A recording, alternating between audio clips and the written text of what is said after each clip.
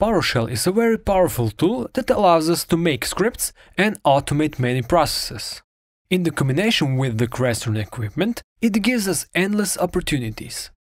In this video, we will see how to use a basic script to upload the CPZ file to our Crestron processor. I'm currently on the GitHub repository where I uploaded two scripts that you can use. One is for the password-protected processor and the second is for the unprotected. You can find an explanation of how it works on this site.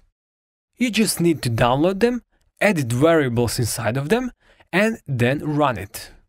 You can run the script in two ways. The first way is that you open a PowerShell and run it inside of the script.